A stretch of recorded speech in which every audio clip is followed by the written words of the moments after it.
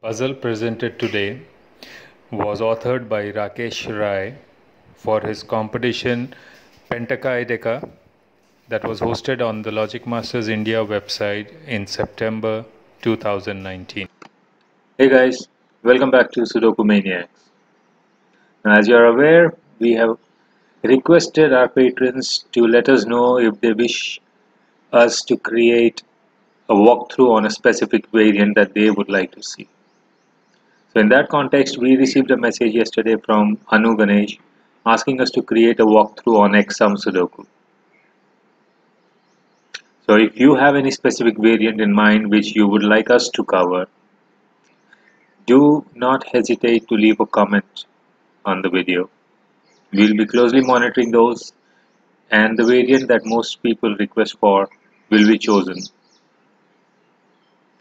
So since we are going to be creating your videos on your requests, I hope you all have subscribed. If you have not done so, I suggest you do that right away, and don't forget to click on the bell icon so that you are notified as and when we create new content for you. So coming to the puzzles, the rules, yes, just like the classic rules, no digit can repeat in a row, column or a 3x3 box.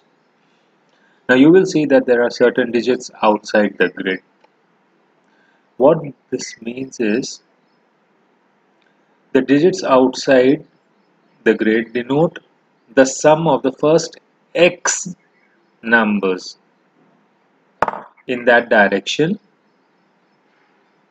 So where x is the digit in the first cell in that corresponding direction. So just to elaborate, now when we see this as 10, right?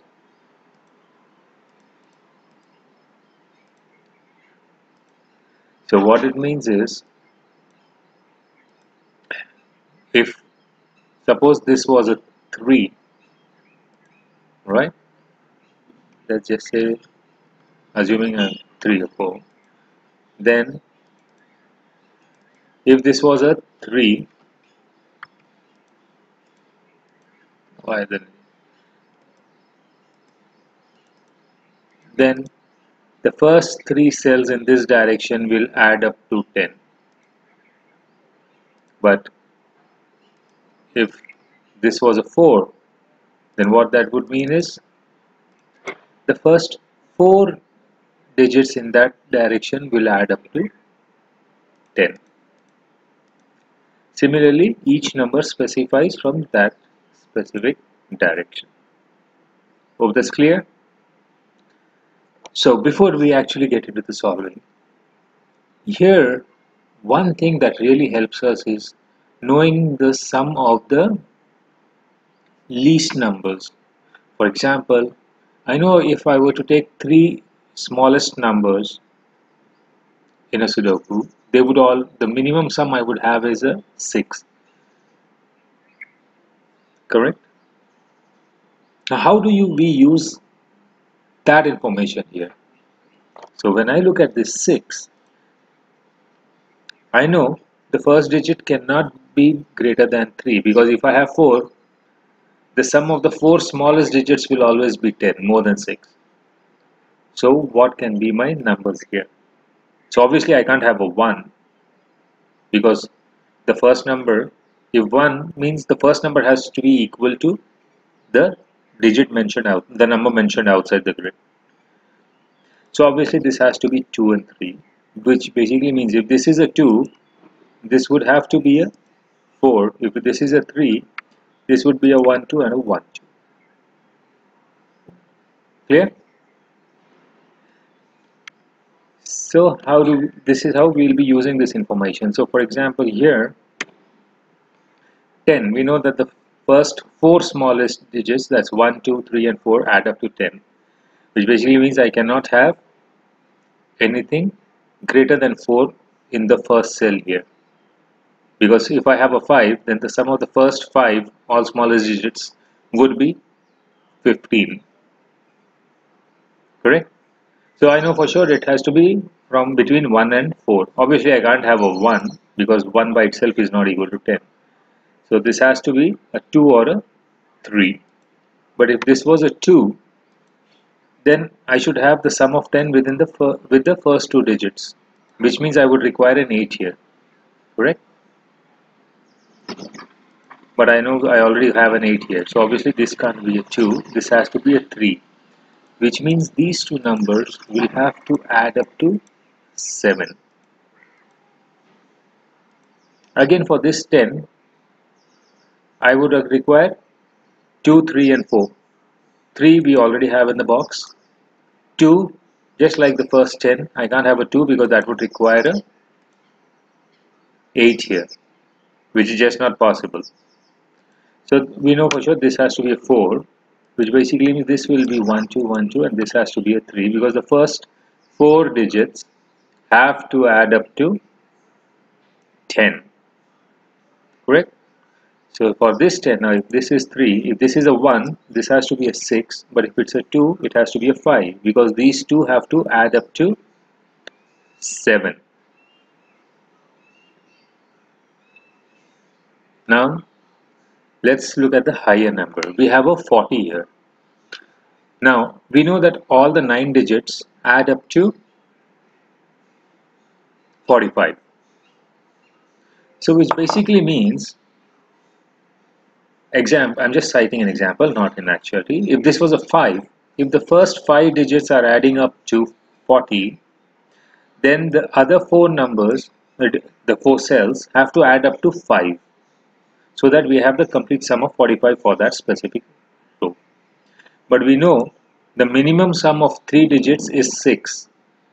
Hence, I can only get 5 from either one cell, where it will have the digit 5 itself, or 2 cells where the digits can be 1, 4 or 2 and 3. Correct? So which basically means this has to be a 7 or an 8. I can't have an 8 because of this, right? So this has to be a 7, which basically means these two numbers add up to 5 because the first 7 cells are adding up to 40. Now for a 5, I know it has to be 2, 3 or 2, 3 here. But which number comes where? If I have this as a 2 here in R8C9, then obviously this 2 means these two will have to add up to 6, but I know they add up to 5. So we know this has to be a 3 and this will be a 2, that gives me a 1 here. So this way we have taken care of the 40. We know the first cell has to be a 7 and the 6 also has been accounted for. Same case with this 40. Again, I know it has to be between 7 and 8, but we have a 7 in the grid, so this has to be an 8. Which basically means if the first 8 digits in the column are adding up to 40, then the last digit has to be a 5, so that I have the sum of 45 for that column. Clear? Right? So there we go. So that's how we use the sum of 45 to play around and find the digits at the opposite end of the sums that have been mentioned. Similarly, let's have a look at this 20. Now we know the sum of the first 6 digits, 1 to 6, is 21. Which basically means the first digit here cannot be a 6 or a greater number. It has to be between 1 and 5. The first digit, obviously 1 can never come here. The 1 can only be in the first cell only and only if the outside sum is mentioned as 1. Otherwise, we can always and safely eliminate 1 from the first digit. I cannot have a 2 as well because to get the sum of 20, I would require an 18 here, which is just not possible. 3 and 4 are obviously ruled out because of the row. So the only number is 5 that has to be there. Rujava, again for 30, I know I cannot have a 1 or a 2. 3, 4, 5 are eliminated. 7 and 8 are also eliminated. So this has to be a 6, which basically means the first 6 cells are adding up to 30. So the last 3 have to sum up to 15. Right? Again, let's look at this. Again, it's a 20, so I cannot have a 6 or a greater number. 4 and 5 have been used up. 2 we know we can't have because I can't bring an 18 here. So which basically means this has to be a 3. So if I have 3 digits adding up to 20, the second and third digit has to add up to 17, and the only possibilities are 8 and a 9. So that's how we start filling in the pencil marks from the borders and work our way to the inside of the grid. Let's have a look at 11. Now I know the smallest 4-digit sum for 11 is 1, 2, 3, 4, 5. Correct?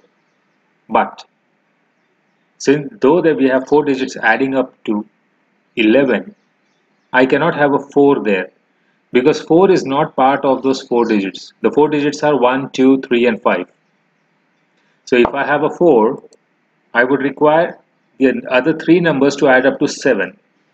And 3 digits adding up to 7, the only possibility is 1, 2 and 4, which would make a duplication for the 4. Hence I know I cannot have a 4, and 5 is obviously ruled out because the sum of the first 5 digits is always 15. So this has to be smaller than a 4. 1 can never be there. As I said earlier, 1 can only come in the first cell if the outside sum is mentioned as 1. So the only possibilities are 2 and 3. I have a 3, so I have the only number that can come in is a 2, which means this has to be a 9, so that the first 2 digits are adding up to 11. Right? Now let's look at the first row.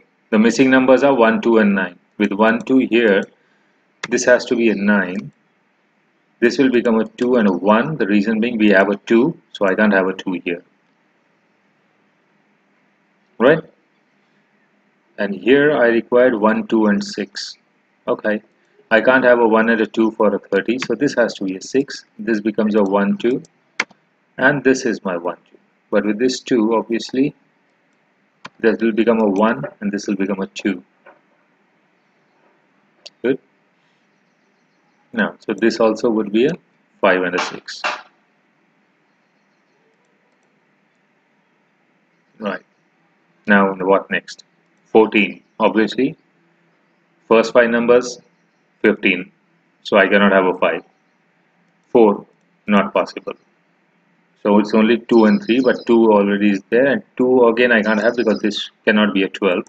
So this is a 3, which basically means these 2 digits have to add up to 11, so that the first 3 digits are adding up to 14, right? The possibilities of 11 are 9 and 2, not possible. 8 and 3 is also not possible because we've already used up the 3. 7 and 4, yes. 6 and 5 again is not possible because the 6 is already given.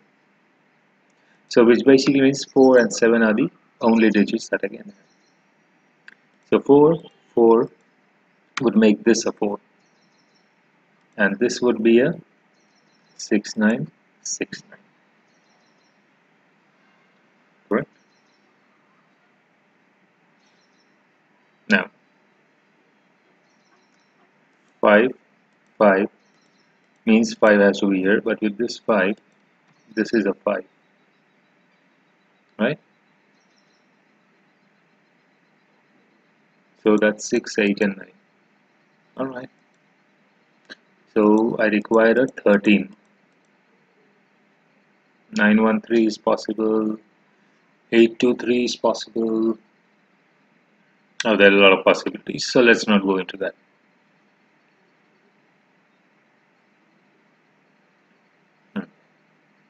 Now, let's have a look at this. This sum is 30, right? Which basically means these 3 have to add up to 15. Correct? Now, one thing I always use here is 3 digits adding up to 15, which basically means the average number is a 5, right? 15 by 3. I know obviously I can't have a 555 there, but this is a technique that I use personally for myself. So basically, to get the sum of 15, assuming if there is a 5 in among them, then one digit would be lesser than 5, the other has to be greater than 5. I can't have all 3 digits greater than 5 or less than 5 because they'll never add up to 15. correct? So whichever combination is used to get the sum of 15, I know for sure there will be one number which will be less than 5, correct? So let's see. I can definitely have a 1 because the possibility of 1 is here or here. So, but if this was a 1, these two will have to add up to 14. And the only options for sum of 14 are 9 and 5, 6 and 8. And I see that with the 6 given here and a 9 already there in the box, I can't have the combination for a 14. So I know for sure 1 can never be here. So for now I'll just finish off with that 1 here. Alright. 2 can never be a part of this sum because we already have a 2 here. That leaves me with 3 and 4. Right? Because as I said, there has to be one digit which is less than 5 in the sum of 15. So if I have a 3 here, then I have to have the other two adding up to 12, which can be 4 and 8 or 5 and 7, which is possible. So I know now if this was a 4, correct? Then I would require the other two digits to add up to 11. 9 and 2 is not possible. 5 and 6 is not possible. Again, since a 4 is already used, 4 and 7 also is not possible. So the only option for 11 is 3 and 8, which again brings us to the point that 3 is inherently a part of the sum. Whether the lesser number be 3 or 4, even if it is 4, 3 is getting dragged into that sum. So we have 3, 4 and 8. But if it is a 3, it can be 3, 4, 8 or 3, 5, 7.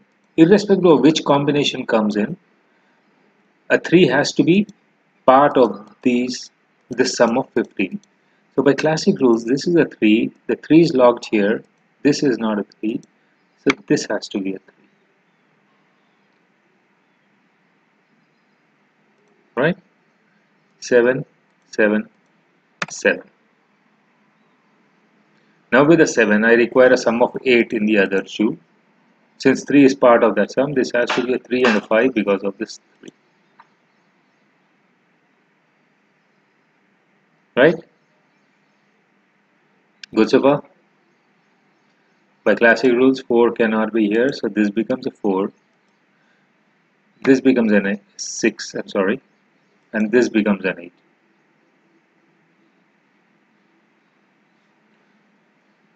Right?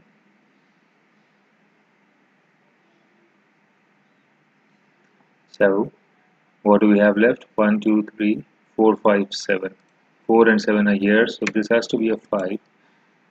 So this becomes a 6, which basically means this is a 2 and this is a 1. So with the 2 here, it cannot be here. 1, 2, 3, 4 and 7 are required, so this is 7 and a 4 because of this. And by classic rules, 4 is here and here because. So we have wrapped up all the 4s. Right? Now for this 30, again I know this has to be a sum of 10. Because the 5 has been used up. So 6 and 4, 3 and 7 are ruled out. So it is either 2, 8 or 1, 9. We'll leave that aside for now. This was 6, 8, 9. So this again is an 8, 9, 8, 9. This becomes a 3. So this is a 3 and this is a 6. 6, 6, 9. And this becomes a 9, 9, 5, 2. Right? So here I require a 1, 9, 1, 9. Then this would be a 8 and a 7. So now 5 cannot be here, so this is my 5. This again becomes a 1, 9. 1, 2 and 7 are required. 7 and a 2. 2, 2, 2. This is a 2. 1 and 6 makes this 6. So 1. This becomes a 6. This is a 6. This again is an 8, 9. This becomes a 1, 8, 9, 8, 9. This again is an 8, 9, 1, 8, 9. Now, when I look at this 20, the first 5 have to add up to 20, right? So 5 plus 3 is 8, 8 plus 7, 15, and 4, 19. So we already have 19, so this has to be a 1. This becomes my 9. So I have a 1 here. Okay. 30. So the last 3 have to be 15, right? So I have 6. This is a 9, 9. That's how. Now, 17. First 4. 2, 3, and 4 add up to 9. So I require an 8 here to get the sum of 17. And that was how this was supposed to be solved. This was really a wonderful puzzle, and I'm really sorry, I think I forgot to mention earlier. My apologies. This puzzle was authored by Rakesh Rai for one of the contests held at Logic Masters India last September, which was called Pentakaideca. I'm sorry, I'm really bad at pronunciations. Yeah, Pentakaideca, if I'm not mistaken. That was the competition that was held in September 2019 at logicmastersindia.com. And this puzzle was authored by Rakesh Rai. It wasn't a very difficult puzzle, but it was very beautifully designed. It was smoothly unraveling as you progressed. So I hope you guys enjoyed this video. If you did, do like and share it with your friends. As I said, please let us know in the comments section which variant you would like us to create a walkthrough on. Right?